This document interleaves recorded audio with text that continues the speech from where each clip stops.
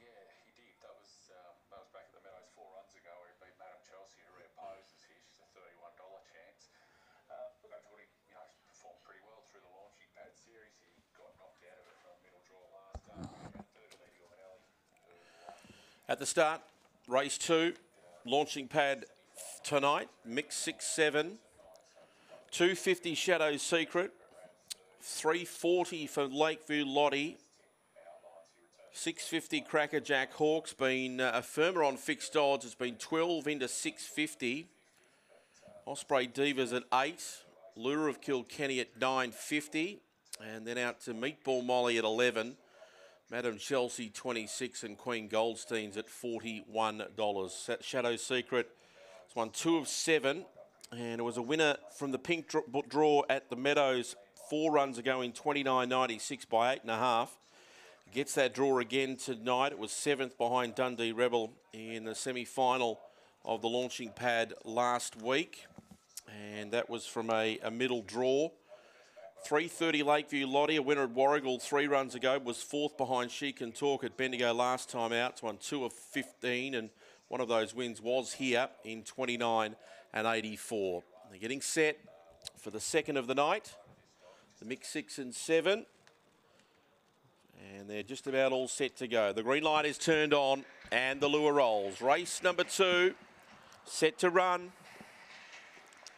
Racing, and Shadow Secret was only fair to begin. There was good speed out from Lure of Kilkenny, and it's going to sail over and find the lead here, and the favourite got jammed and went back to the rear. So it's Lure of Kilkenny out in front of Lakeview Lottie, who's 4 lengths away. Then came Queen Goldstein. Around them was Crackerjack Hawk. Further back to Madam Chelsea. Well off the speed, Osprey Diva, Meatball Molly, and Shadow Secret was last. Lure of Kilkenny tackled by Lakeview Lottie, who sailed around, took the lead and wins. Lakeview Lottie will win it. Second home was Lure of Kilkenny, just over Crackerjack Hawk, who's rattled home. 4th home along the rail was Queen Goldstein at Eddie Old Odds from Madam Chelsea. Osprey Diva, Meatball Molly, and Shadow Secret just couldn't get across tonight. It's run last. Gallop is 29.55. Number 1, Lakeview Lottie, landed on the speed right behind Lure of Kilkenny, who'd set up a good early lead, but was a sitting shot, and Lakeview Lottie has raced past it for a very strong win. 5.12, 18.92, 29.55 the overall gallop. The run home is 10.63. 10.63 the run home for Lakeview Lottie, who is by Whiskey Riot out of Lakeview Grace. For Luke Whelan, it's win number 3 from 16 starts. 7 second, Lure of Kilkenny's by Fernando Bale out of Naughty Kazza for Lynn Smith, and 13 number 6, Crackerjack Hawk, is by Fernando Bale out of Maximum Cac for Jordan Cooper. 3 lengths by a half. 3 lengths by a half are the margins on race number 2.